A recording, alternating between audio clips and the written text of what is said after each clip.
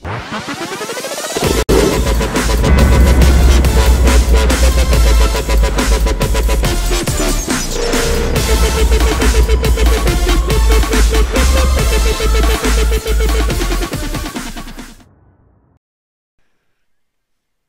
guys, Chr0m3 here with a tutorial today on how to add mods into your mod slots in Grand Theft Auto. Basically, I'm using evades for an example. You know, I don't know whether you want to use evades or not, but this is just an example.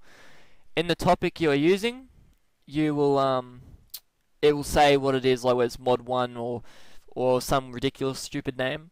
So basically, what you want to do is open your network image in OpenIV. Yes.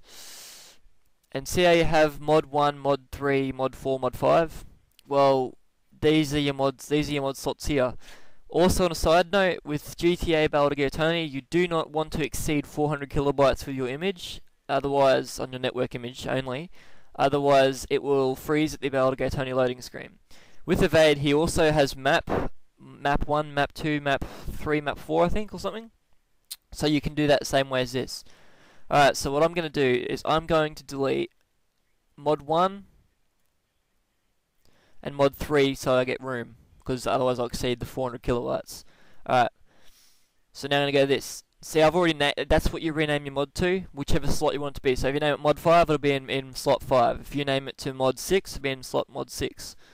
So I've already renamed my script, so I'm just going to put it in. See how it's in.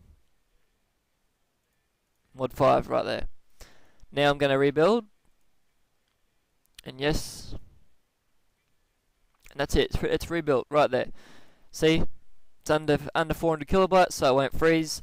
Also, you may need some of your SCOs to be compressed and encoded for them to work about Tony, or you'll freeze as well. Links are in the description to my website and also OpenIV. Please subscribe and like the video, and thank you.